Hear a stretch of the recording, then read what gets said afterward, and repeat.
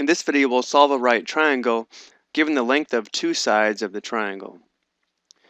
Since we're given a right triangle, we know the measure of angle C is equal to 90 degrees. Let's also label the given information. The length of side A is 8 feet, and the length of side C is 12 feet. Let's start by determining the measure of angle A.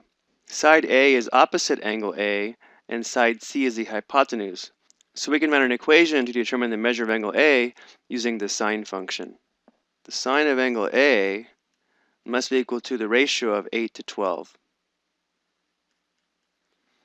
Now we can solve this equation for A if we take the inverse sine of both sides of the equation.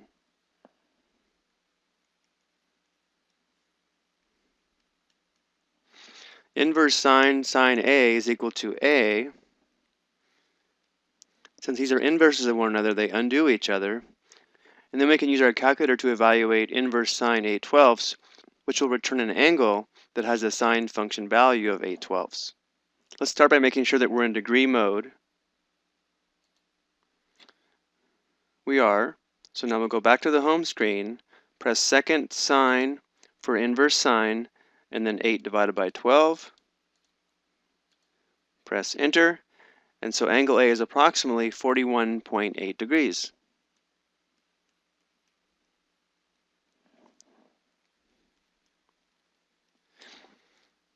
Well, the two acute angles of any right triangle are complementary or have a sum of 90 degrees.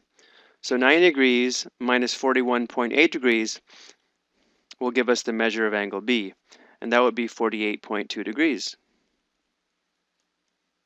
So now we're left to determine the length of side B. Now because it's a right triangle, we could use the Pythagorean theorem, but let's go ahead and use another trig equation to determine the length of side B.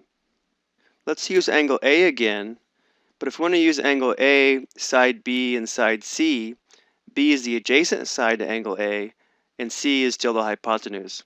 So the cosine of angle A would be equal to B divided by C.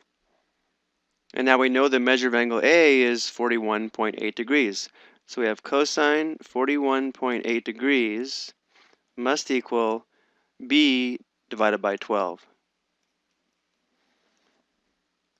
So now if we make this a proportion, we can cross multiply and determine the value of B. So B times 1 is B.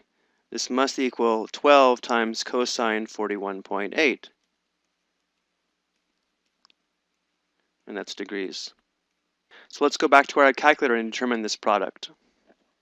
So we have 12 times cosine 41.8 degrees. So B is approximately 8.9 feet.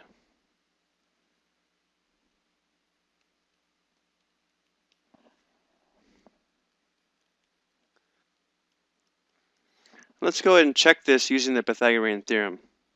8 squared plus 8.9 squared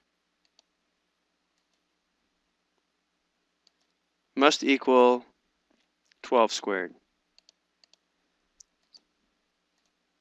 And you can see there's a little bit of an error, but that's because we did round the measure of angle A as well as the length of side B. But it does only take a second to check this to verify that our work is correct.